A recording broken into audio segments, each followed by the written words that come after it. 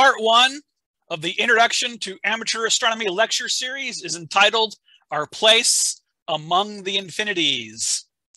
So you might wonder, in a lecture series about amateur astronomy, how come we're starting off with a tour of the universe? And there's a good reason why, and let me tell you the story behind this. This goes back roughly 20 years to one of my club's public observing sessions at the Kalamazoo Nature Center. We had a guest there who brought a very nice telescope, a Meade 12-inch classic LX200 Schmidt-Cassegrain telescope. Really nice telescope, right?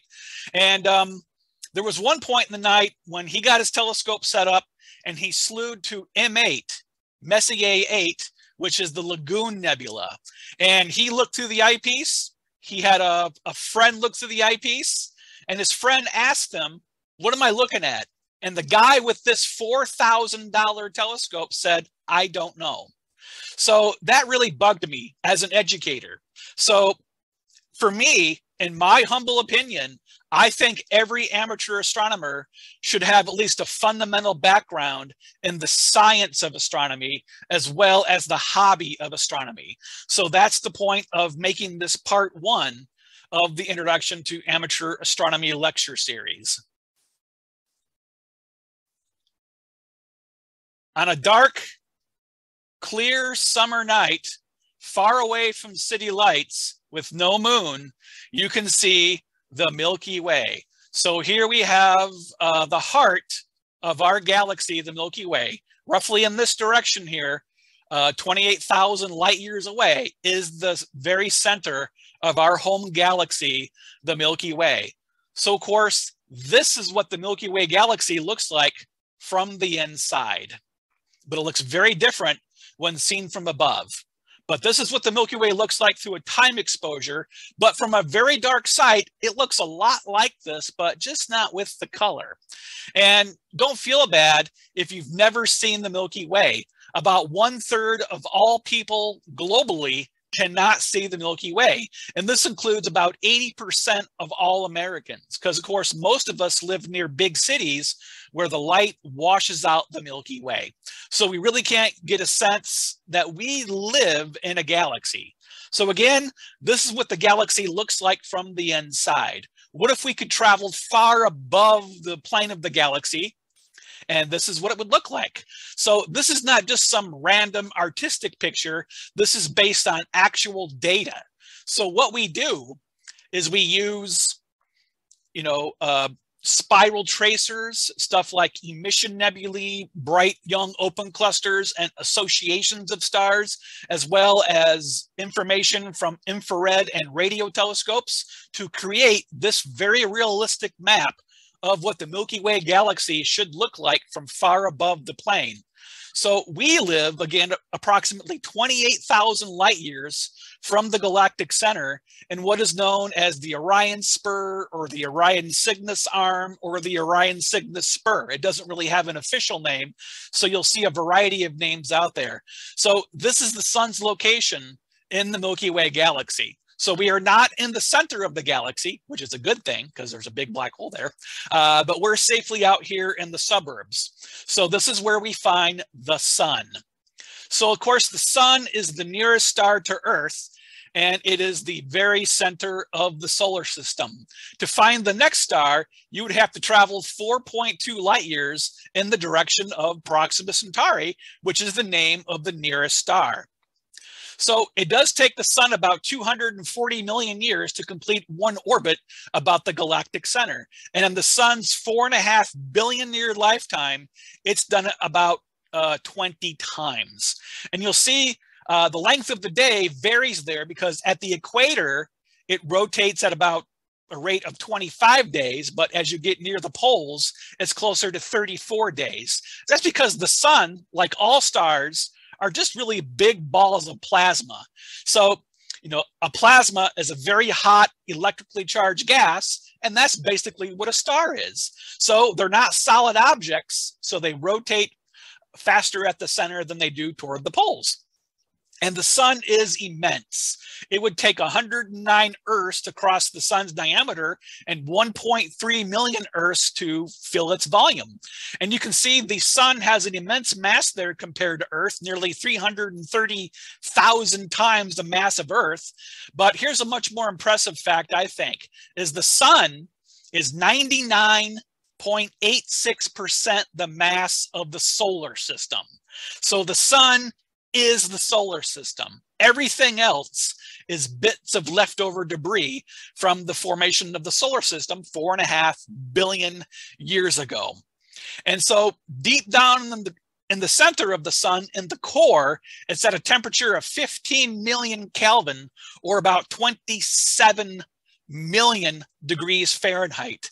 And you got to be at that temperature for stars like the sun to convert hydrogen into helium. So the sun converts 4 million tons of hydrogen into helium every second just to generate enough energy to balance the force of its own gravity. So here's the sun through a visible filter, a very nice, safe solar filter that goes over the front of your telescope. We'll talk more about those in future installments. So here we see what's called the photosphere of the sun, which is the visible surface of the sun. When you see the sun, say, setting on the horizon, or you view it with a proper filter, it's the photosphere that you're looking at. So the photosphere is at a temperature of about 5,800 Kelvin, or roughly 10,000 degrees Fahrenheit. And you can see the photosphere has what's called granulation. Granulation is basically the surface effect of convection, basically rising hot gas and sinking cool gas just below the photosphere in a region called the convection zone, where the gas or plasma circulates. And you can also see occasionally there's these dark features on the surface of the sun called sunspots. So sunspots are darker because they're cooler. So again, the surface of the sun is at 5,800 Kelvin, while sunspots are at about 4,200 Kelvin, which is still 7,200 degrees Fahrenheit. So sunspots are still pretty hot, but because they're over 1,000 Kelvin cooler, they look fairly dark. But if you could pluck one away from the sun and place it into the nighttime sky of Earth, it would look like a bright orange star, really as bright as the full moon. So basically, sunspots are storms of magnetism. So again, below the photosphere, you have rising and sinking gas currents. So rising and sinking gas currents can twist themselves into magnetic fields, into these rope-like tubes, which tend to float upward. And where these magnetic tubes burst through the sun's surface, that's where sunspot pairs occur. So these magnetic fields inhibit convection beneath the photosphere in the convection zone. And that's where we have sunspots. And again, these sunspots occur with 11-year cycles on average. So every 11 years, we get a sunspot maximum. And then roughly 11 years or 6 years or so after that, we'll have a sunspot minimum. So here's a view of the sun at a different wavelength called the hydrogen alpha. This is a visible wavelength, but it's at a very specific wavelength of 656.28 nanometers, or if you really want, 6,562.8 angstroms. And so this view of the sun at hydrogen alpha shows us a layer above the photosphere called the chromosphere. Now, normally you can only see the chromosphere during a total solar eclipse, but even then, most of it is blocked. But you can see the entire chromosphere every clear day with a hydrogen alpha filter over the front of your telescope, and also the back, but we'll talk about that later. So you can again see sunspots on the chromosphere, but they're always a little obscured because, again, they're in a layer below on the photosphere. But in the chromosphere, you can see features like filaments and prominences. But we named these features before we understood they were the same thing. So let's put it this way. A prominence is a filament on the side of the sun. A filament is a prominence on the face of the sun. And just like sunspots, all prominences are caused by the sun's magnetism. So here we see a magnetic field, which is looped in shape, rising above the surface, bringing some of that charged gas, some of that plasma along with it. So this is an amazing time-lapse video from the Solar Dynamics Observatory, and we see a monster prominence that it caught in the act here. And you can see other prominences as well. And you also see kind of these little jets all over the chromosphere called specules. And those are related to the granulation below. So moving away from the sun, we find the solar system.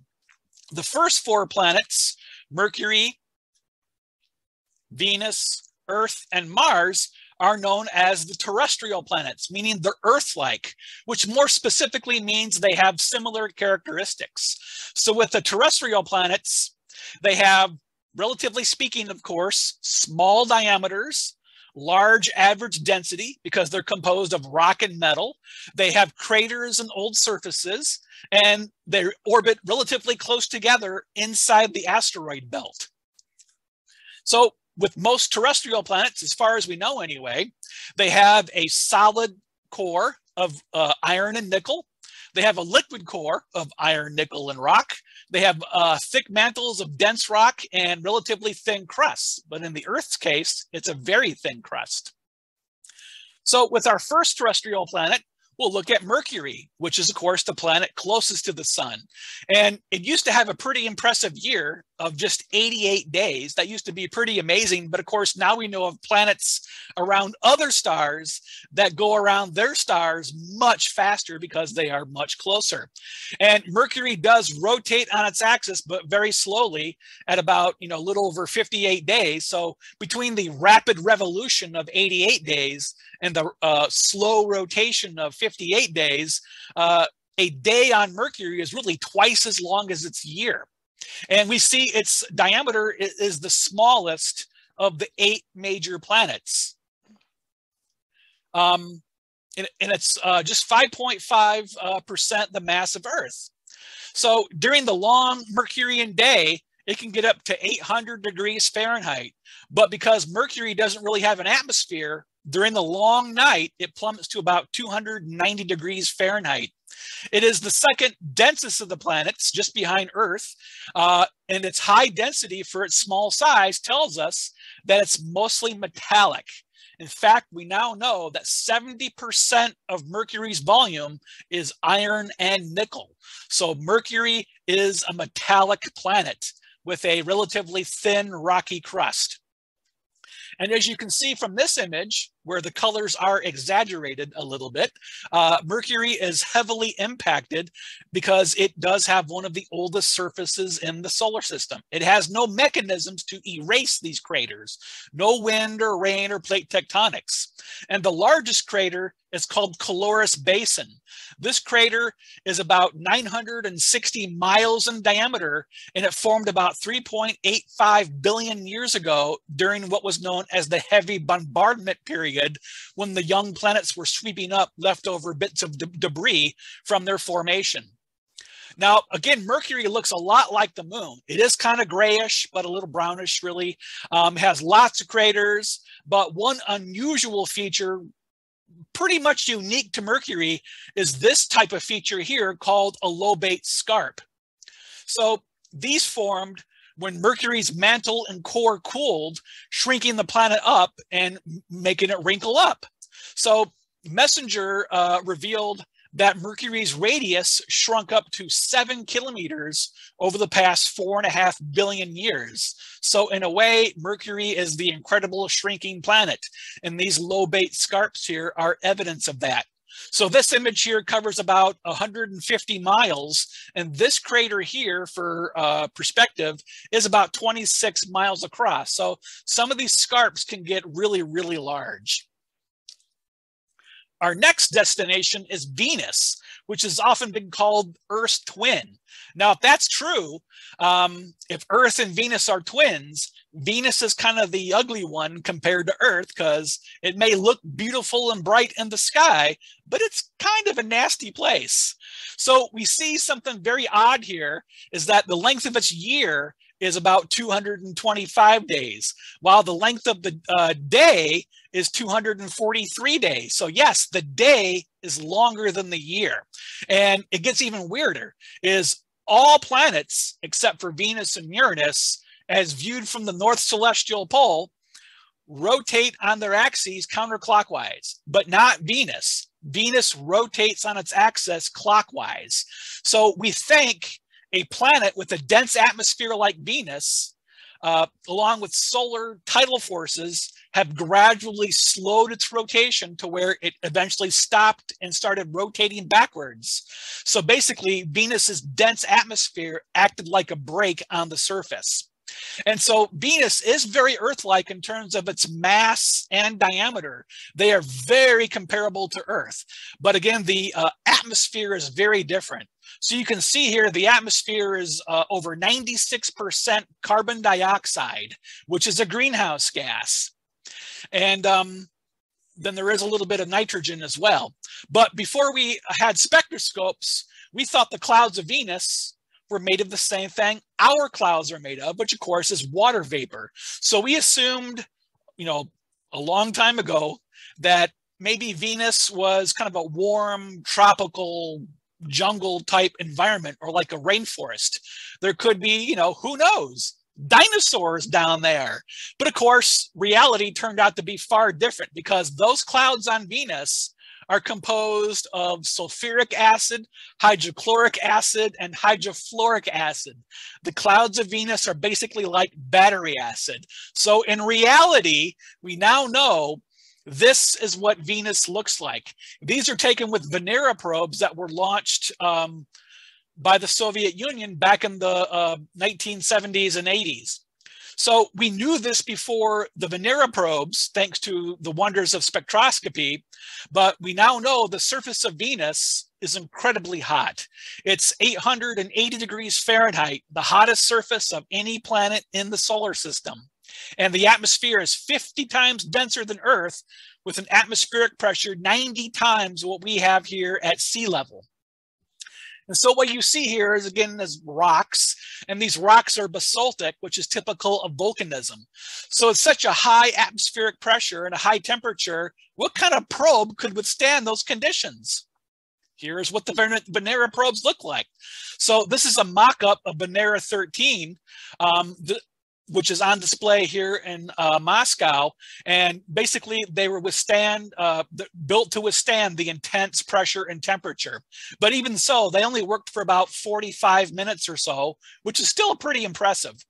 And basically this probe went into this orange sphere here, and they put this atop of a big rocket and launched it toward Venus. But obviously, landers like this can only see a tiny portion of the surface. So the most successful missions have been from orbit with radar. So back in the early 1990s, NASA launched the Magellan spacecraft that used radar to map 98% of the surface down to a resolution of 100 meters.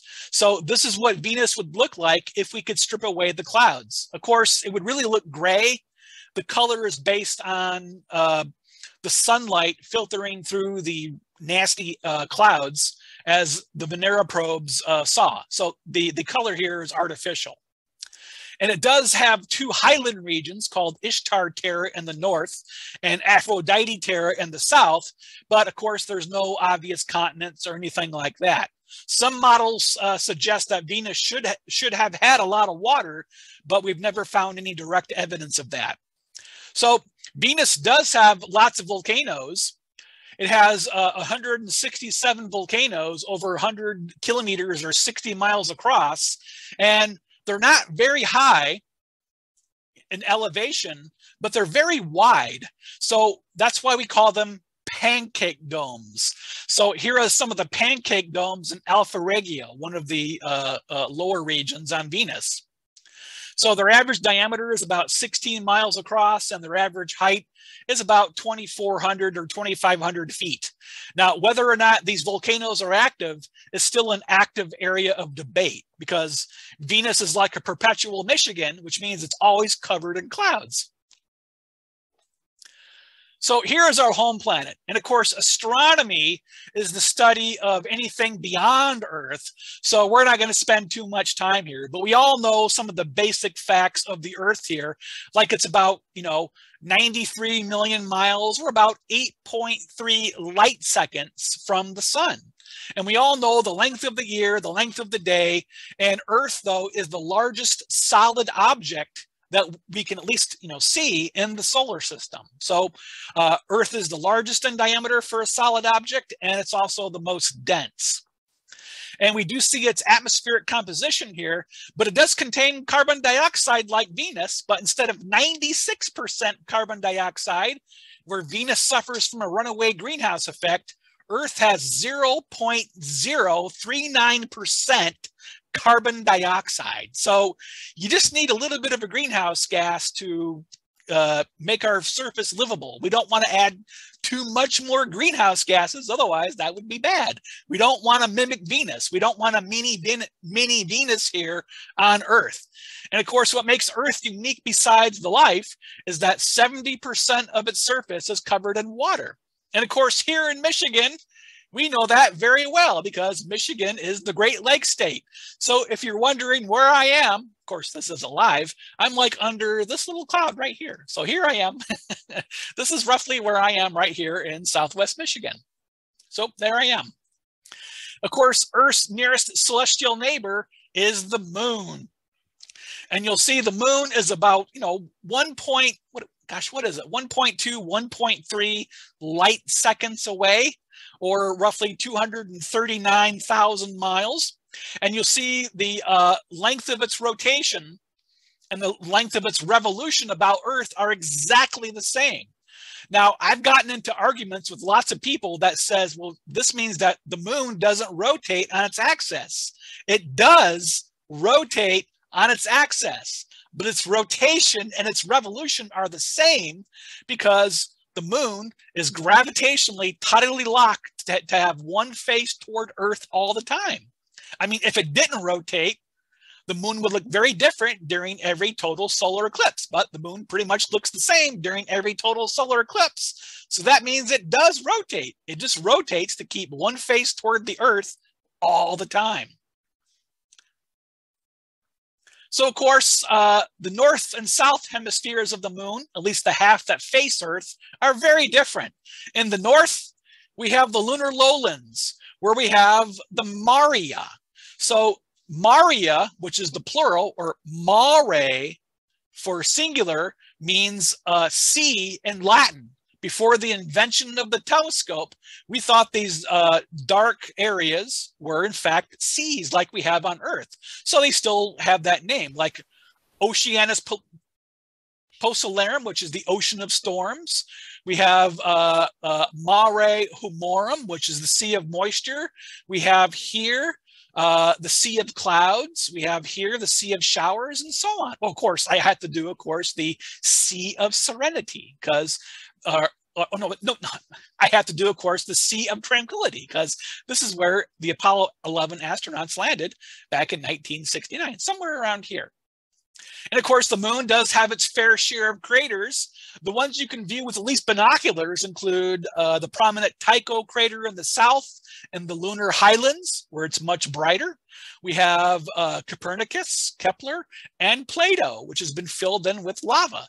And of course, these are vast, flat volcanic plains, and they were created by impacts billions of years ago. But the most special thing about the moon is that we've been there. Of course, it's been a long time. So here's Buzz Aldrin during the Apollo 11 mission over 50 years ago. And of course, we went back 5 more times, but we haven't been back in now nearly 50 years. And hopefully we'll go back again, and this time to stay. We'll build like a moon base, maybe some cool radio telescopes on the moon and stuff like that. So there's a lot to look forward to in the future. Moving on here, we'll go to the famed red planet Mars. So now we are moving away from Earth. And Mars, even though it's only half the size of Earth, is really the most Earth-like planet in the solar system. It might not be similar in size and mass, but it has many Earth-like characteristics. In a way, though, Mars is a hybrid between Earth and the moon. Parts of it are very Earth-like, but parts of it are very moon-like too. So we do see it has roughly a 24-hour day, and that's one of the things very early observers in the late 16th and 17th century were able to observe with telescopes, because Mars is the planet, the nearest planet whose surface we can actually see. Venus is always covered in clouds. Mercury is always too close to the sun to get a good look at it. So yeah, Mars does have mostly a carbon dioxide atmosphere, but it's less than 1% as dense as Earth. So there's not really, any significant greenhouse effect on Mars. It can get pretty cold even during the day. So Mars is a planet of geologic wonders. It has this massive valley called Valles Marineris, or Mariner Valley, which is named after the Mariner 9 spacecraft that orbited Mars starting in 1971. And is still in orbit today, but of course does not function anymore. And it's about 2,500 miles long, stretching 19% of the way around the planet. It's 4 miles at its deepest and 120 miles at its widest. So it's 10 times longer, 5 times deeper, and 20 times wider than the Grand Canyon. This is the true Grand Canyon of the solar system.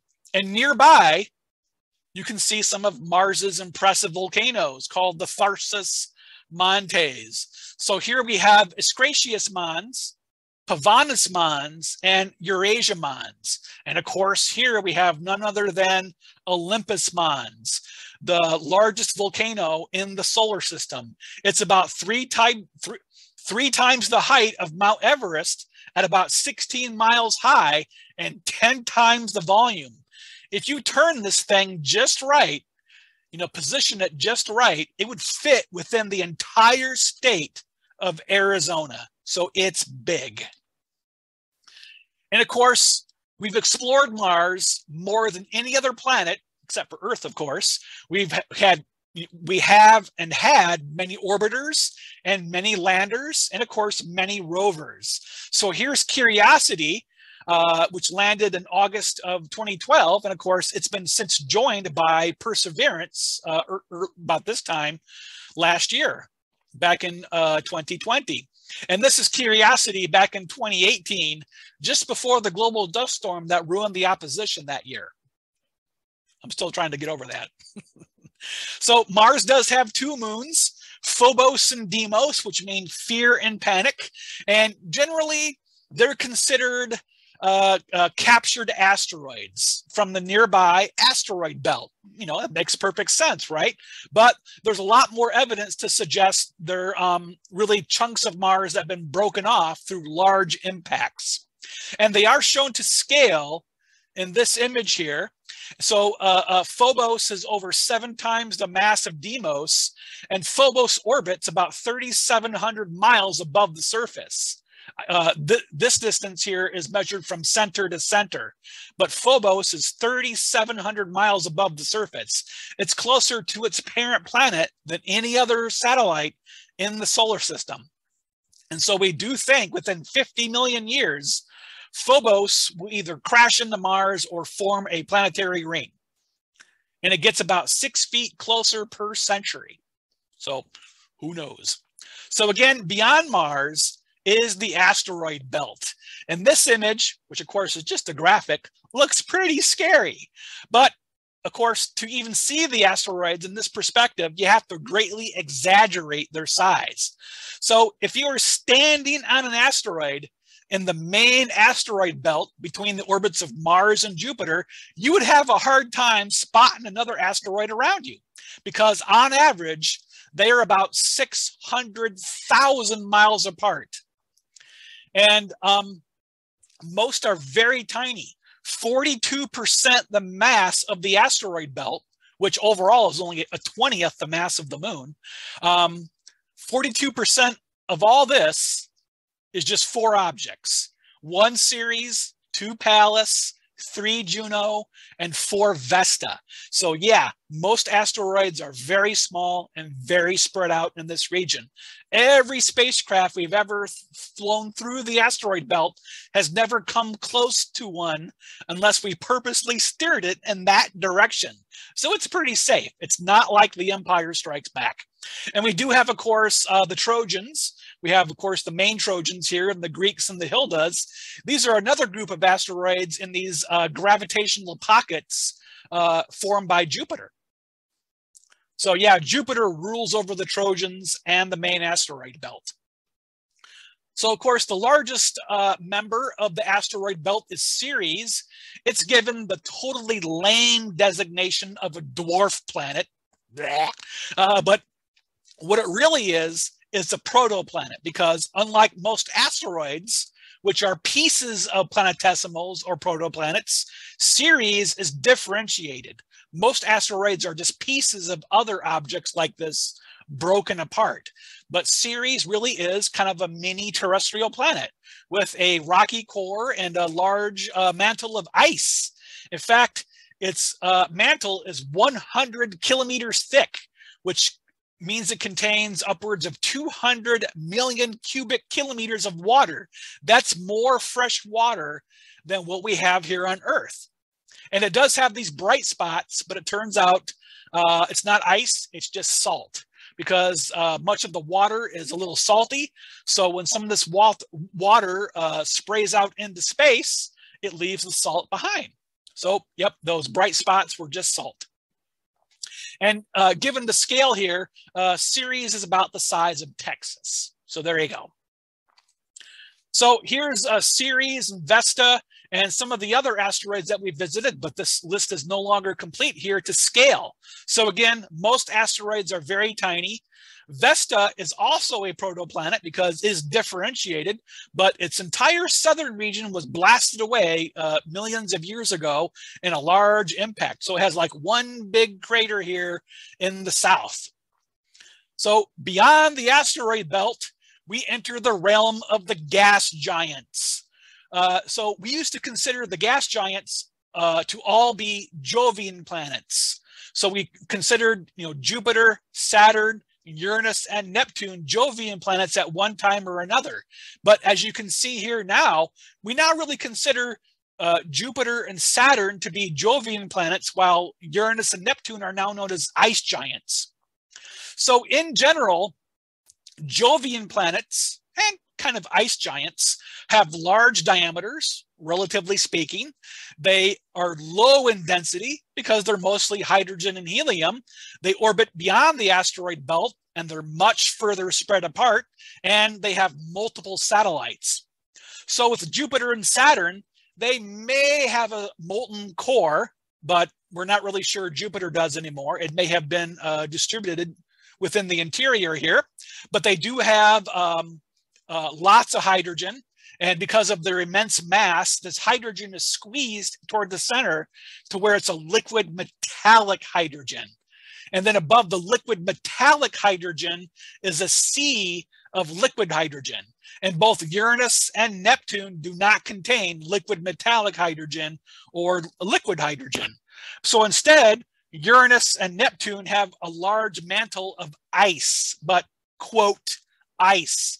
It's really more of a fluid under great pressure that's electrically charged. So it's not ice in the modern sense. You can't ice skate on the mantles of Uranus and Neptune. You can't do that. So we really do have three types of planets in the solar system.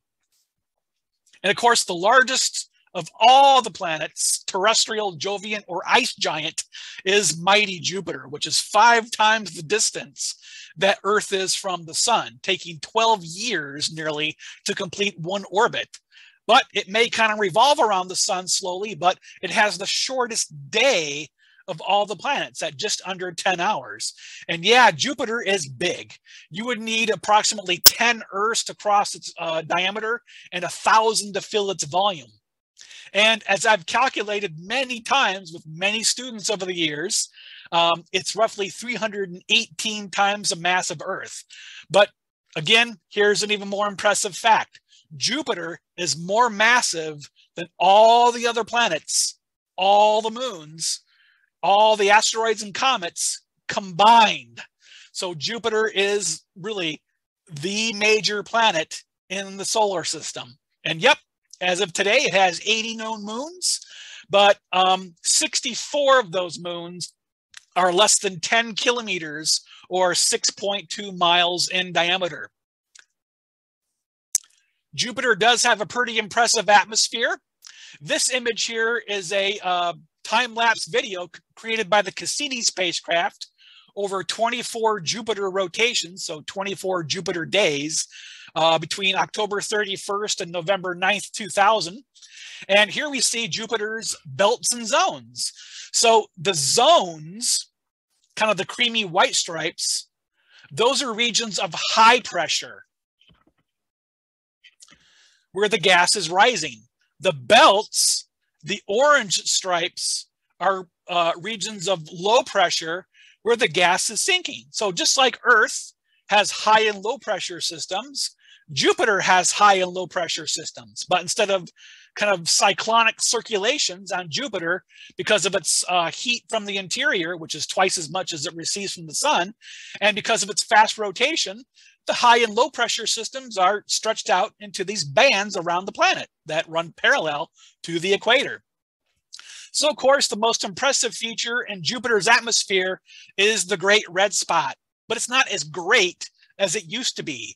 When I was a kid back, maybe in the late 70s, the Great Red Spot was 3 times the size of Earth. Today, it's just a little over the size of Earth. So it has gotten smaller over the years. And people often compare the Great Red Spot to a hurricane, but it's really a anti-hurricane or really an anti-cyclone because it's a region of high pressure, not a region of low pressure. And so you can see it slowly rotate here in this movie from the Juno spacecraft currently in orbit around Jupiter. And it takes about 6 days to complete one rotation. Now, if you've ever observed Jupiter through a telescope, you've no doubt noticed the 4 prominent moons that orbit Jupiter, known as the Galilean moons of Jupiter. But this is not a view through an amateur telescope because from Earth, we can never view Jupiter as like a first quarter phase like this. So again, this is with the Juno spacecraft. And occasionally you can see some of the moons vanish as they move into Jupiter's shadow. So yeah, there are the 4 major moons of Jupiter called the Galilean moons of Jupiter. And they are none other than Io, Europa, Ganymede, and Callisto in order from closest to farthest from Jupiter. You can remember the order by saying, I eat green caterpillars. So I got that from Jack Horkheimer, many, many years ago when he was, of course, still alive. So I eat green caterpillars, and you can remember the order of the 4 Galilean moons from closest to farthest. So they were discovered by Galileo in January of 1610, but the names come from the German astronomer Simon Marius. He gave them their names that we use today. So each of these moons has their own unique characteristics. Io is the most volcanically active object in the solar system. Europa is covered in a thick, icy crust with a subsurface ocean, most likely. There's a great deal of evidence to support that. Ganymede is the largest moon in the solar system with this interesting grooved terrain. Callisto is the 3rd largest moon and is one of the most heavily impacted objects in the solar system. So I would love to spend time here, but again, we still got a lot of ground to cover. So let's move on. Now we go to the crown jewel of the solar system, Saturn. So now we're about 10 times the distance that Earth is from the sun, and Saturn takes nearly 29.5 years to complete one orbit about the sun. It has a similar rotation to Jupiter, just a little bit slower, but it's only 95 times the mass of Earth, only. So Saturn is less than 1/3 the mass of mighty Jupiter, which is why you could add up all the planets and they still wouldn't equal the mass of Jupiter. Now you'll notice that Saturn does show faint evidence of a belt zone structure. But because we're twice the distance that Jupiter is from the sun, it's a lot colder out here. Saturn doesn't give off as much heat as Jupiter. So the belts and zones occur deeper in Saturn's colder atmosphere under a layer of methane haze, or basically methane fog. Saturn is the least dense object in the solar system. It's only about 0.7 grams per cubic centimeter, or 0.7 the density of water. So if you could find a planet or a body of water large enough, Saturn would float in it. But that would be one pretty impressive ocean. And one thing you might not notice, but you can kind of get a sense of in the image here, is that Saturn is the most oblate of the planets. So between its rapid rotation and its low density, it's really bulgy at the equator and really flat at the poles. So of all the planets, it is the least round. Or in other words, its oblateness means its equatorial diameter exceeds its polar diameter. So this shows us that Saturn is mostly a liquid. But of course, when you view Saturn through a telescope, people really don't pay attention to the planet. They're looking at the rings. So yes, the rings of Saturn are one of the marvels of the solar system. And they may have only formed recently, as I'll explain here shortly. But this view is from, again, the Cassini spacecraft. We cannot see Saturn like this from Earth because it's a superior planet, which means it's farther from the sun than us. So we always see like a full or gibbous Saturn, never a crescent Saturn like this. So the width of the main rings is about 43,000, 44,000 miles, yet they're only about 12.5 miles thick. So they're very broad, but very thin, kind of like spiral galaxies. And again, as I mentioned, the rings may have been produced within the last 100,000 years, which is a neat idea because that means we live at a time when the rings are at their absolute best. And they may have formed when the icy planetesimal came too close to Saturn and got ripped up, or an icy planetesimal hit one of the icy moons of Jupiter and formed a ring. I tend to form the latter of the two, where a planetesimal hit a moon and shattered both objects. I'll explain why here shortly. So yeah, Saturn also has lots of moons. These are some of the irregular satellites of Saturn because they don't have a spherical shape. And these are all captured from elsewhere in the solar system. Prometheus and Pandora are shepherd moons. They help maintain the shape of the narrow F ring. And here we just see Helene and Epimetheus really fast. We'll just, again, mention these in passing, unfortunately. And then we have Janus, Phoebe, and Hyperion, more irregular satellites captured from elsewhere in the solar system. But Enceladus and Mimas are regular satellites. These two moons and the ones we'll see following likely formed around Saturn when it, formed 4.5, 4.6 billion years ago. So Mimas has a large crater named Herschel, while Enceladus has active geysers erupting from these features here called tiger stripes in Enceladus's southern hemisphere. This also has a subsurface ocean. But there's a recent study to suggest the geysers really come from the ice and not the ocean. So that's a very recent result that's just been announced recently. So here we also see Dione, Tethys, Rhea, and Iapetus. Iapetus is the yin-yang moon. One half is very bright, like Rhea, Dione, and Tethys, but the other side here, which you can briefly see, or partly see, is very dark because it orbits in Saturn's outermost ring that was just discovered in the 2000s by the Spitzer Space Telescope. And here we see Saturn's largest moon and the second largest moon in the solar system, Titan. And you can see what makes Titan so special is it has an atmosphere. The only moon in the solar system with a dense atmosphere. In fact, it's 4 times denser than Earth's atmosphere. So how could something so small just, a wee bit bigger than the moon, retain such a dense atmosphere? And the answer is it has just enough mass, but mainly it's really cold out there.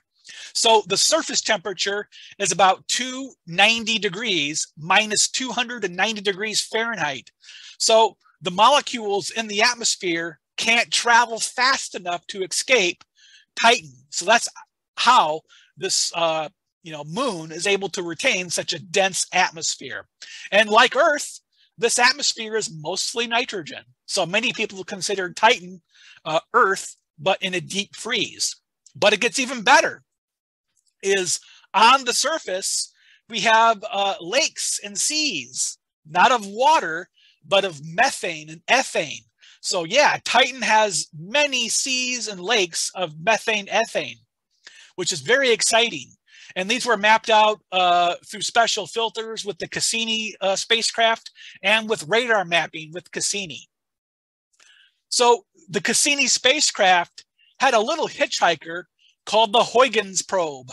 So the Huygens probe launched from Cassini on December 25th, 2004, and actually landed on Titan's surface on January 14th, 2005.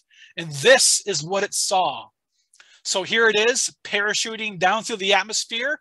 It saw a dried up sea, unfortunately, with rivers and tributaries. And then, plop, it landed on the surface. So this is the actual surface of Titan as seen by the Huygens probe. And these are not rocks, but they're fist-sized pebbles of water ice, which at these low temperatures are as hard as rocks. And you can see they're round, so they've been smoothed out by this now dried up lake. So Titan is a pretty amazing place. Now we move on to Uranus, named for the primal Greek god symbolizing the sky. And Uranus was the first planet to actually be discovered, because we've known about the other planets, Mercury, Venus, Mars, Jupiter, and Saturn, since ancient times. So Uranus was discovered on March 13, 1781 by William Herschel. Uranus is only a third Jupiter's diameter and a 20th the mass. And Uranus is the planet most famous for being knocked on the side. Uranus is inclined on its axis by 98 degrees. So it kind of rolls around in its orbit around the sun. So the entire system, rings and moons and all, have been tipped on their side. So we've only sent one probe to Uranus. That's Voyager 2 back in 1986. And it only got a good look at the moon Miranda. I won't show any close-up pictures here today, but Miranda has one of the tallest cliffs in the solar system. And you might notice that the names of the moons were chosen from characters and works by Shakespeare and Alexander Pope. So there's a strong need to go back to Uranus, but hopefully the new James Webb Space Telescope will give us much closer looks than what we've had even with, say, the Keck telescopes. So our last stop on our major planet tour is Neptune, discovered by Johann Gottfried Galle on September 23rd, 1846, but using calculations from Urban Le Verrier. So it was actually Urban Le Verrier who discovered Neptune on paper with calculations long before anybody ever saw it through a telescope. And Neptune completed its first orbit since it was discovered on July 12th, 2011. So Neptune is a little bit smaller than Uranus in diameter, but it's a couple more Earths massive. So it's a little over 17 times the mass of Earth. And Uranus and Neptune are, again, ice giants, but some do call them the methane giants because they have a little bit of methane in their atmospheres that gives them their blue color. Now, Neptune does have 14 moons, but the moon of Neptune is Triton. I say this because Triton accounts for more than 99.5% the mass orbiting Neptune. So yes, all the other moons are only 0.5% the mass of Triton. So there's something special about Triton. One clue is that it has a retrograde orbit. It is the only major moon that orbits its planet backwards, clockwise. So this tells us that Triton was captured from elsewhere in the solar system, from a region that we'll see here very shortly called the Kuiper Belt. And Triton is just a little bit bigger than Pluto, but I personally find Triton a lot more fascinating. It has very few craters. It has what's called a cantaloupe terrain, and you can see many little dark streaks. Those are caused by nitrogen geysers. So Triton is a really cool place that we, again, need to visit for a sustained study. But we haven't been there since 1989 with Voyager 2. So beyond Neptune and Triton, we have the Kuiper Belt. So, just like the asteroid belt is made of rocky debris from the formation of the terrestrial planets, the Kuiper Belt is made up of bits of leftover debris from the formation of the gas giants, both Jovian and ice giant alike. So the Kuiper Belt starts just beyond Neptune. So this is where Triton came from, and it extends between 30 and 50 AU from the sun. But of course, the most famous resident of the Kuiper Belt is none other than Pluto, everyone's favorite former planet. So Pluto is, a very interesting object. It's just not a planet. I'm sorry. People need to get over it. It's only 65% the moon's diameter, and Earth is 450 times the mass. And you can see it's only like, roughly 18% the mass of our moon. So it's just a tiny, tiny object that, because it's mostly ice or ice and rock, it has managed to crush itself into a sphere. But, so what? It may be a protoplanet like Ceres. We do kind of consider it, a dwarf planet, which I think is stupid, but it's not a planet. It's really a Kuiper Belt object, but let's just leave it at that. So this view, of course, is from New Horizons back in July of 2015, where it saw this impressive feature here that looks like a heart called Tombaugh Regio. This half, the western half, is called Sputnik Planitia, which was likely created by a large impact on Pluto a little over 100 million years ago. So in this region, you have no craters, but the rest of Pluto is pretty old. So that's why I find Triton a lot more interesting. So yeah, Pluto has 5 moons, but I really say that Pluto and Charon have 4 moons because the center of gravity between these two objects is like right here outside of Pluto. So really, these 4 objects orbit Pluto and Charon. But of course, everyone says Pluto has 5 moons. And so we discovered Nix and Hydra in 2005. We discovered Kerberos in 2011 and Styx in 2012. And these were all discovered in our search for Plutonian rings. But it turned out Pluto doesn't have rings. We now know that for certain, thanks to the New Horizons flyby. And we did get a really good look at Charon here. So here's Pluto's largest moon, discovered back in 1978 by James Christie. It's 1/12 the mass of Pluto, which is pretty close. For comparison, Earth's moon, Luna, is only 1.2% the mass of Earth, but Charon is 1/12 the mass of Pluto. That's why they orbit a common center of mass or a common center of gravity between the two objects. So after New Horizons left the Pluto-Charon system, it had one more target called Arrokoth that it flew by on January 1st, 2019. So this is likely our first look at your typical Kuiper Belt object. It's likely a contact binary, and it turns out it's pretty flat. So this is our view of our Kuiper Belt with Pluto and Arrokoth here.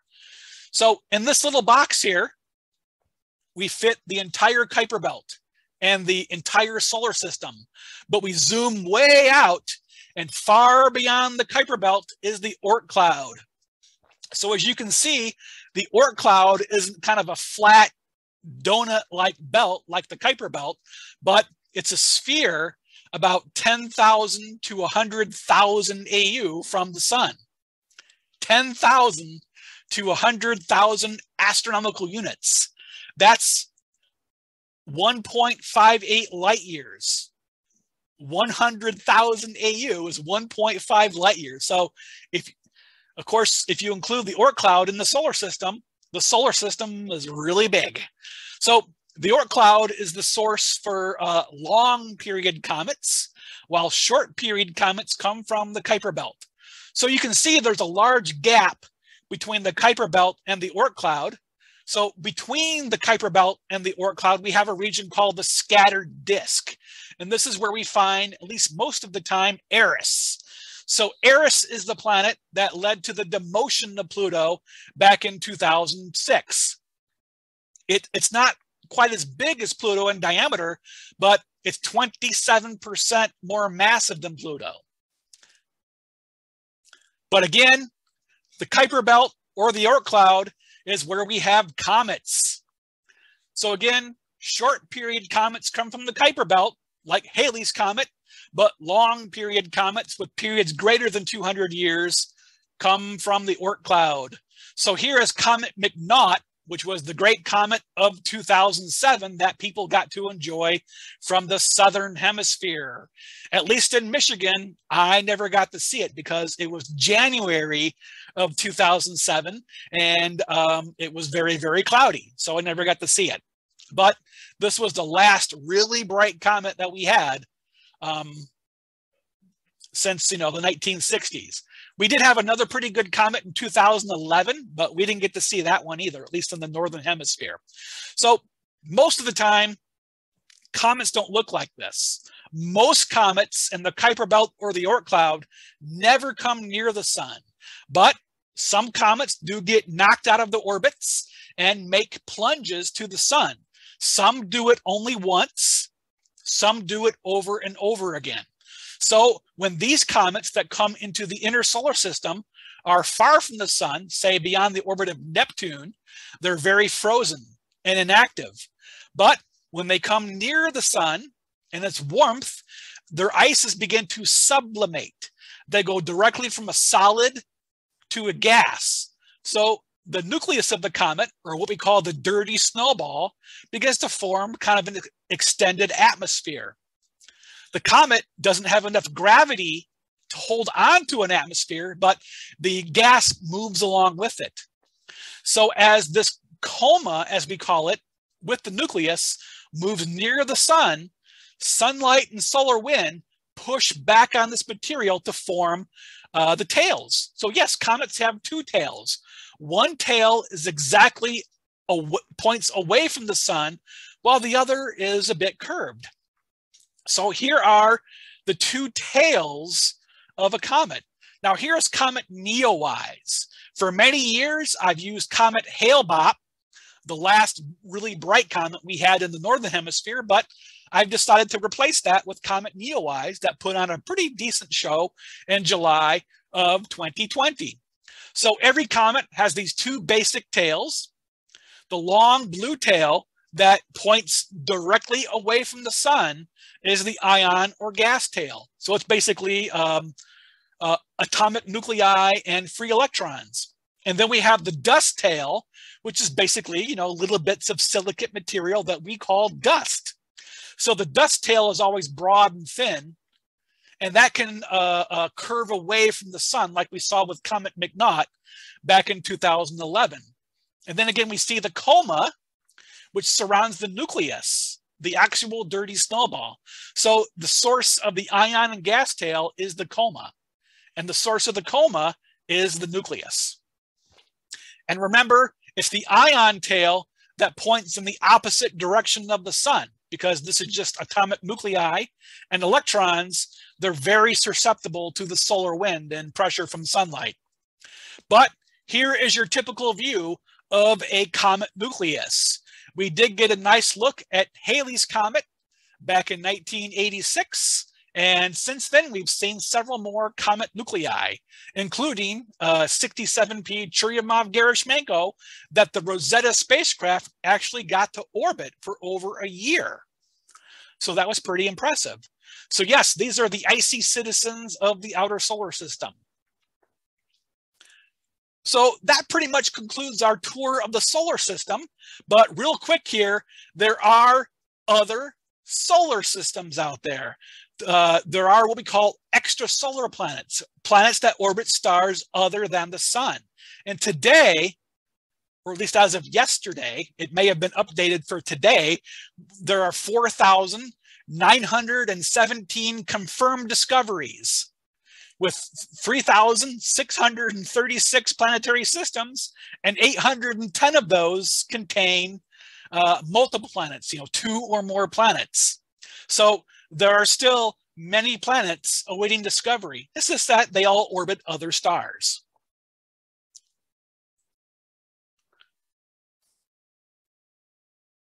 Beyond the solar system, we have the stars. And you can see stars come in a variety of, colors, which means stars have a variety of temperatures, but a lot more.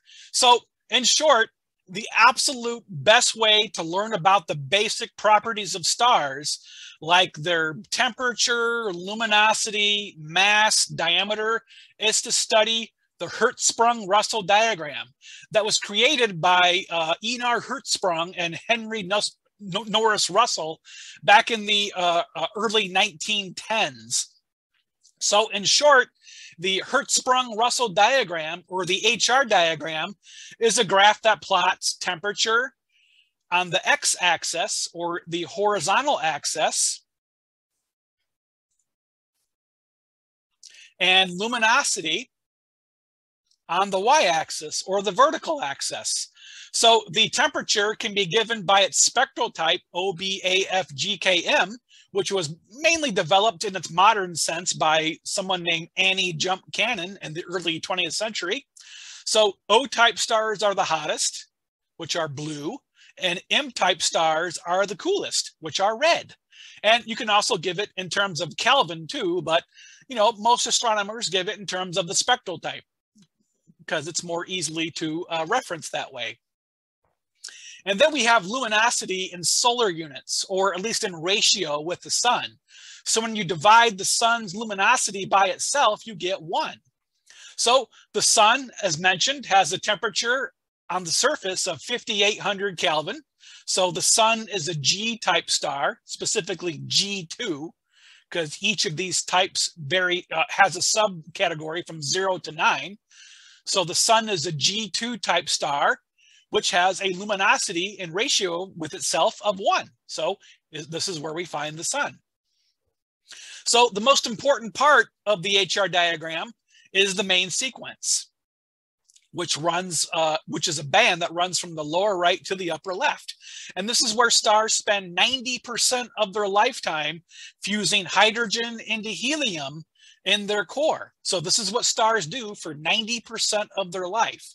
And you'll see, again, the hottest main sequence stars are on the left, and the coolest main sequence stars are on the right, while the most luminous stars are on the top and the least luminous stars are on the bottom. So here we have very luminous O and B type main sequence stars. They're very hot and very bright, very luminous, while the red dwarfs down here, they're very cool and they're very dim because they have small surface areas. Because 2 factors determine your luminosity, and that's surface area and temperature. But surface area is really the more important of the 2. Because if you have a larger surface area, that means you have more area to illuminate or emit light. So there you go. So again, the main sequence is very important. And then we have giant stars. These are medium mass main sequence stars that have moved off the main sequence and they're working toward the end of their life. So some giant stars can, go out to, say, the orbit of Earth. One day the sun will expand into a giant and will very likely engulf the Earth one day. But the most massive main sequence stars will become supergiants toward the end of their life. And you'll notice we have diameter running from the small stars here at the lower left to giant stars at the upper right. So of course we have the supergiants toward the upper right. They are very large. And I should mention the stars here are not shown to scale because supergiants are even far larger than giant stars. If you plot Betelgeuse here in the solar system, its orbit would extend to Jupiter. So they're very, very large. Now, supergiants will basically go supernova, at least most of them should, and they'll form either neutron stars or black holes that we'll take a look at here shortly. But giant stars will eventually form white dwarfs. White dwarfs are basically the collapsed cores of giant stars. But again, more about them here shortly. So roughly half the stars in the sky are part of binary or multiple star systems. Most stars, are not solitary like the sun, although that view may have changed a little bit over the years. But, many stars we see in the sky are either binary or triplet or quadruplet systems or more.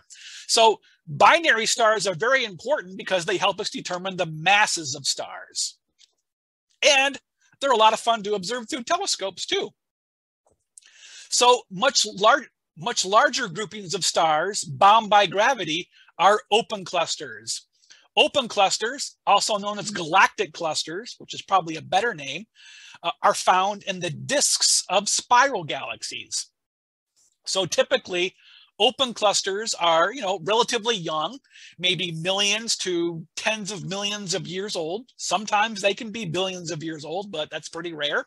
And here we have, for example, the cluster M35, which is about 2,800 light years away, and a much denser, more distant cluster called NGC 2158, which is 11,000 light years away.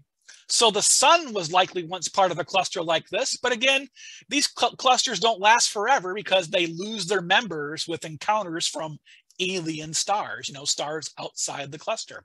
And typically open clusters contain maybe tens to thousands of stars, several thousand. But there are larger groupings of stars out there. And those are globular clusters, or more appropriately, globular clusters, because they're globe-shaped, which means they're spherical. So yes, these are spherical collections of stars that number at minimum in the tens of thousands. But some globular clusters, like this one here called Omega Centauri, can have over 1 million members. I believe Omega Centauri has an estimated 10 million members. It's probably the nucleus of an extinct galaxy that the Milky Way captured. So Omega Centauri is only 86 light years across. So yes, we have a 86 light year diameter collection of stars. So the stars are pretty close together. They're really packed together. And globular clusters are characterized by much older stars. Again, open clusters can be maybe millions or hundreds of millions of years old on average. Globular clusters are at minimum 8 to 9 billion years old. So they are far older. Open clusters have metal-rich stars, which means they contain elements beyond hydrogen and helium, while stars in globular clusters are really nothing but hydrogen and helium, with just a tiny, tiny amount of metals compared to stars in open clusters. So again, we find open clusters in the disks of spiral galaxies like the Milky Way, while globular clusters are found in what we call the inner halo or the galactic halo. And, open clusters orbit within the disk and they stay in the disk in large circular orbits, but globular clusters have vast elliptical orbits that can take, over 500 million years to complete one circuit for the most distant globular clusters. So here we see another diagram of the Milky Way. So we see the central bulge, which you can see in the summertime, at least low in the south at my latitude. And you can, of course, see the disk. Even in the winter, you can see the disk of the Milky Way, but in the winter, we see the outer disk. In the summer, we're looking toward the center of the galaxy. And then again, the halos, where you mainly find the globular clusters, but you can also find fainter stars like red dwarfs and white dwarfs, but they're very faint because they're so far away. So we see our galaxy is again about 100,000 light years across and contains between 200 and 400 billion stars. And here are just some of those stars in the Milky Way that make up the famous constellation of Orion. Orion has 3 stars in a row, 2 above and 2 below. A nice little limerick you can use to remember the shape of Orion if you need that, because Orion is probably the most recognizable of all the constellations in the sky. But very special in the constellation of Orion is his sword, and in the sword is where we find the great nebula in Orion, or M42 for this half and M43 for the upper half, but they're all part of the same complex. So this is known as an emission nebula, or an H2 region, because it's composed of molecular hydrogen, but you can also call this a stellar nursery, because it's these types of nebulae where stars are actively in the process of forming. So with the Orion Nebula shown here, its mass is estimated to contain enough material to create 10,000 sun-like stars, but it won't probably produce that many. So there is an extremely young cluster, maybe 300,000 to 1 million years old, of about 300 stars emerging from the Orion Nebula right now. You can see that more clearly in the infrared view of the Orion Nebula, but I don't have that here to share today. So we'll move toward the center of the Orion Nebula here in an area called the Huygens region. So the Huygens region is kind of a bright, sharply defined central cavity that's been carved out by Theta Orionis, which is a multiple star system. And all these stars here are type O, especially Theta 1c Orionis here, which is a very large star. This star here is 45 times the mass of the sun. And it's these young stars that give off a lot of ultraviolet light that cause the entire Orion Nebula, or at least the M42 part, to glow. So they excite the gases with their ultraviolet light and cause this entire nebula to emit light. So emission nebulae do give off their own light from nearby young hot stars like these, like the trapezium stars. Now, the Trifid Nebula is mainly an emission nebula, but this is a famous example where you see all 3 types of nebulae, at least regarding star formation, together. So again, we have a big pink emission nebulae. We have a blue reflection nebulae. This is where you have dust that scatters blue light from stars. That's why they look blue.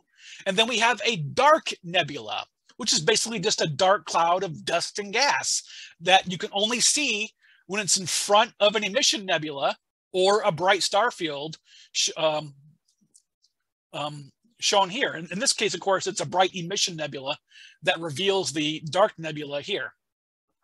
So the Trifid Nebula is about 4,100 light years away, and this also contains a cluster that's about 400,000 years old. But emission nebulae is where stars are in the process of forming and where you find very young stars. Here is a dead star. This is known as a planetary nebula because through small telescopes at low power, they look like planets. Otherwise, planetary nebulae really have nothing to do with planets. So this is a deep image of the famous Ring Nebula, M57, in the constellation Lyra. You can see this part through a telescope. You can really see the shape, but you can't see the color, unfortunately, unless you use time exposures, as shown in this image from the Hubble Space Telescope here. And so, this is the main part of the nebula. And here you see the actual white dwarf. This is the collapsed core of this once former star, but it is now long dead. And you can see these outer layers of the Ring Nebula that you really can't see through a telescope. And I'll show you where these come from. But first, let me tell you real quick that the Ring Nebula is about 0.9 light years in diameter, while the outer halo is about 2.5 light years across. and the entire thing's about 2,300 light years away. So now let me show you where the outer envelope comes from. Now remember, medium mass stars like the sun and a bit bigger will one day expand into a red giant. And long story short, because this would take a while to go through, as these stars expand and collapse, they shed off their outer layers. So those are the outer parts of the ring nebula that we saw earlier. Those are the outer layers of the star that were ejected during these pulsations of the red giant. And again, we see the white dwarf at the center, which is the collapsed core of these medium mass stars. But some stars die much more violently. Planetary nebulae are again from medium mass stars that form over, maybe millions or tens of millions of years. Supernova remnants, they take a long time to expand, but they form very quickly. So here is a supernova remnant known as the Crab Nebula, right near the southern horn of Taurus the Bull. Chinese astronomers saw this star explode in the year, July 4th, 1054. I almost thought I forgot there for a minute. Had a momentary brain lapse there. So this is clearly not a planetary nebula. This is clearly a star that blew itself up. I mean, it just looks like something that blew up. And sure enough, it did. So the Crab Nebula is about 10 light years in diameter and expanding. And it contains about 5 solar masses in all. The progenitor star, before it blew up, was probably between 8 and 13 solar masses. So again, the most massive stars, 8 times the mass of the sun or more, will explode as supernova. So again, this is sped up a bit, of course, but the shell expands relatively under short time periods, compared to a planetary nebula. Those take millions of years to really form, while supernova remnants can form in really just hundreds of years. And at the center, at least in this case, we don't have a white dwarf, but we have a neutron star. So their collapsed cores of these stars don't form white dwarfs, they form neutron stars. They're not composed of just neutrons, but we call them neutron stars because they're so compressed, the protons and electrons get squeezed together to form neutrons, but they contain other elements too. So white dwarfs are about the size of Earth. Neutron stars are about the size of a city. They have a radius of about 10 kilometers and a density of like 100 trillion grams per cubic centimeter. A sugar cube lump of material from a neutron star would weigh 100 million tons. And they also have very powerful magnetic fields. The magnetic field would be 1 trillion times stronger than what you see from the sun.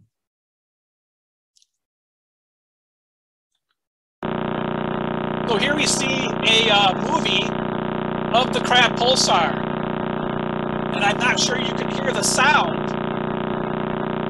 but that is an actual radio telescope data of the Crab pulsar.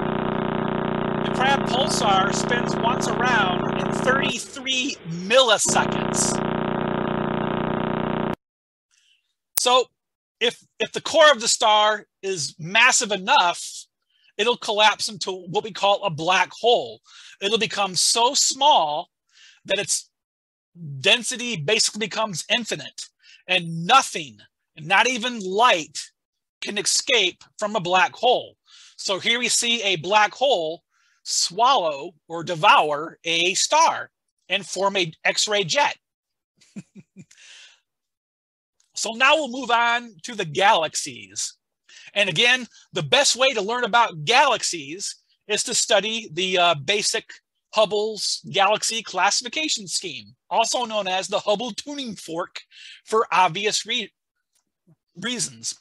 And first on the tuning fork, we have the elliptical galaxies. So of course, E stands for elliptical, but the number comes from the shape of the galaxy.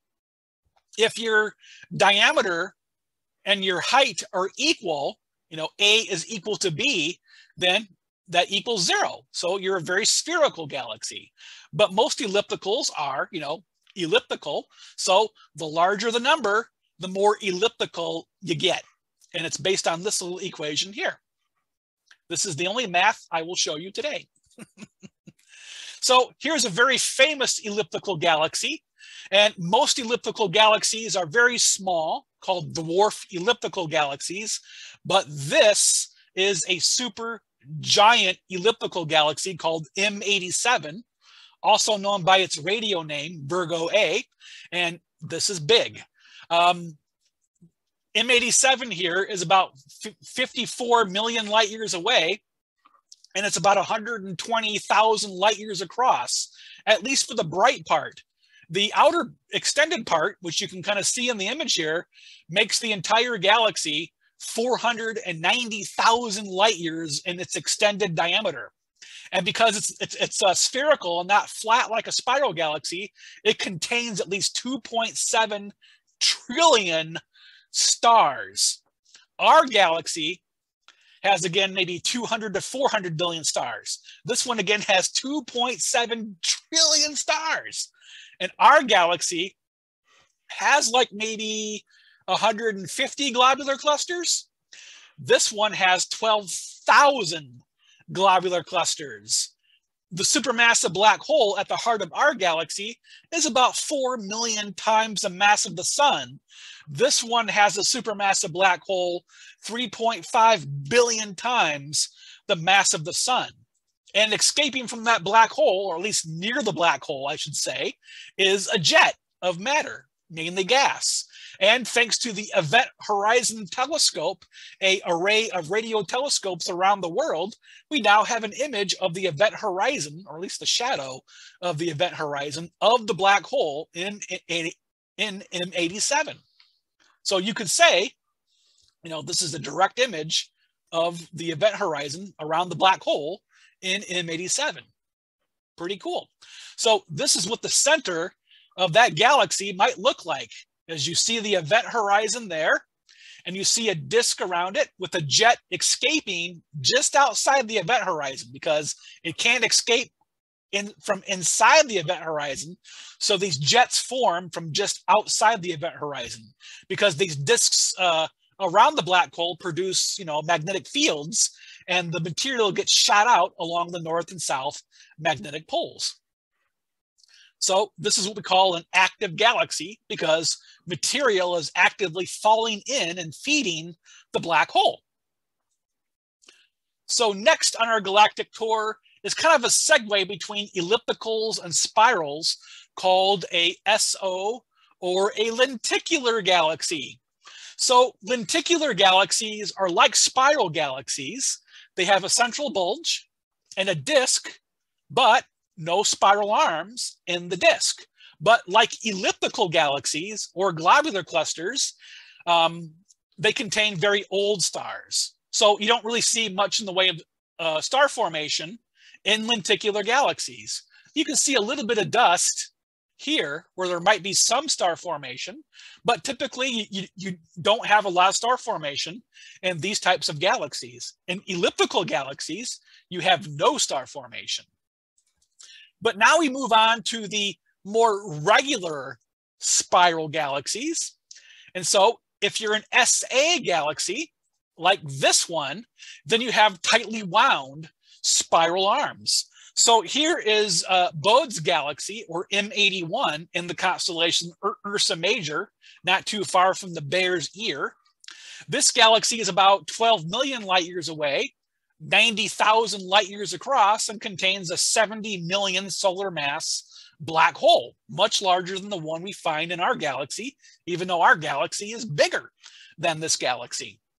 So this particular galaxy is also known as a grand design galaxy because it has two symmetrical spiral arms. It doesn't have any obvious branches or spurs, maybe a little spur here, but otherwise it's a very symmetrical galaxy. But here we have an SC galaxy, which has very open and loose arms. So in the middle, you'll have an SB galaxy that has kind of intermediate arms of, you know, not too tight, not too loose like this galaxy. So here we see the fireworks galaxy, NGC 6946. Again, this is an SC spiral galaxy. That's about 22.5 million light years away, about 75,000 light years across. And it's known as the fireworks galaxy because it's had 9 supernovae in the past 60 years. On average, you get 1 supernova in a galaxy per century. But this one's had 9 of them in the last 60 years. So you can see why we call it the fireworks galaxy. And then below, we have the barred spiral galaxies. So from the central bulge, there's a bar of, you know, stars and gas and dust that extend outward. And from the ends of the bar, you have spiral arms. So if you're an SBA galaxy, like this one, you have very tightly wound arms at the end of a bar. So here we see this beautiful barred spiral galaxy, quite literally your textbook barred spiral, because I think I've seen this galaxy in every astronomy textbook I've ever seen. So this particular barred spiral galaxy is NGC 1300. That's about 61 million light years away and 110,000 light years in diameter. So very comparable to our galaxy.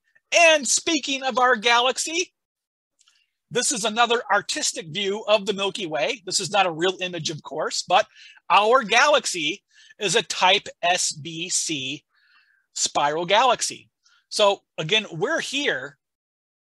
So we view the bar at a bit of an angle, but based on how our bar is more elliptical and not round, and based on infrared and radio telescope data, we've been able to determine that we do live in fact in a barred spiral galaxy. But about 2/3 of all spirals are barred spirals like this one. So that's not too unusual. Now, like stars, most galaxies are not isolated. Most galaxies are found in clusters of galaxies. The Milky Way is part of a poor galaxy cluster called the local group of galaxies. It's a poor galaxy cluster because it doesn't contain a lot of galaxies. This one contains about 55 known galaxies, again, including the Milky Way and the very famous Andromeda galaxy. And of the bright galaxies in the local group, 14 are dwarf ellipticals. So this is why we consider dwarf ellipticals the most common type of galaxy in the universe, because even most of the nearby ones are dwarf ellipticals. And even the ones that are nearby are very faint and difficult to see. So if they're far away, they're really hard to observe. And then there are 3 spirals, or 4 if you want to include the Large Magellanic Cloud, because it is trying to form a spiral shape. So you can say 3 or 4 spiral galaxies. And then there are 4 irregular galaxies, again, of the bright galaxies. So there's one spiral I haven't mentioned yet, and that is M33, the Triangulum galaxy, because we find it in the constellation Triangulum. So this galaxy is between 2.4 and about 3.1 million light years away. It's about 60,000 light years in diameter, and it contains about 40 billion stars. So about 10% as many stars as our galaxy. But much more grand is the Andromeda galaxy, M31.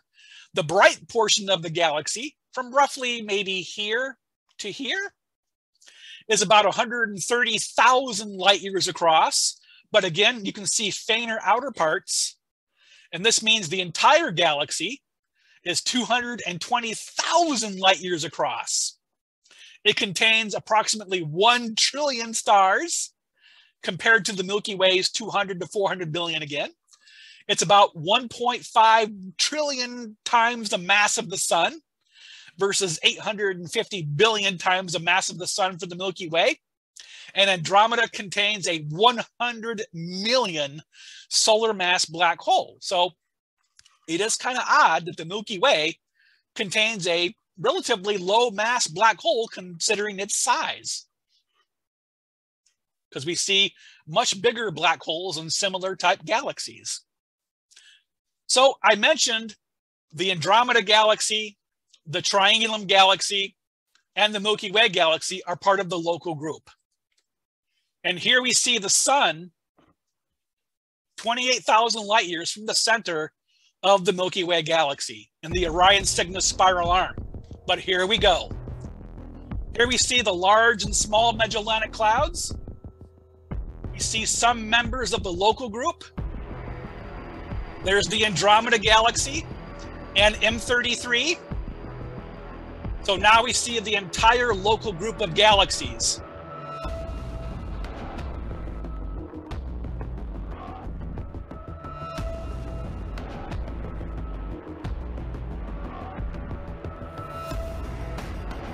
Now we see the M81 group. The M81 group that contains the galaxy M81 is the nearest galaxy group to the local group. It contains about 34 galaxies. So it's another poor galaxy cluster.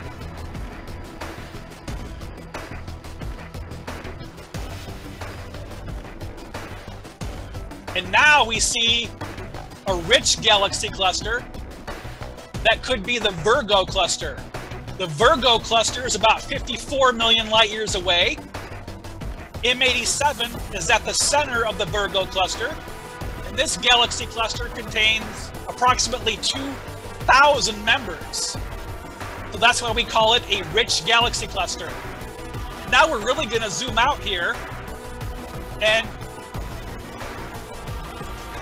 the local group and the Virgo cluster are part of what's called the Laniakea supercluster of galaxies. The Laniakea supercluster contains between 300 to 500 galaxy clusters in a region 160 megaparsecs in diameter. And the Laniakea supercluster is part of the Pisces-Cetus supercluster complex. That is the galaxy filament, like say this here or here, that we live in. So we have clusters, superclusters, all grouped into, long filaments and walls of galaxy clusters. So this is what we call the large scale structure of the universe or the cosmic web. So finally, at our conclusion here today, I'm finally going to show you your place among the infinities. So you can add, your name here at the top. And you are located currently at some address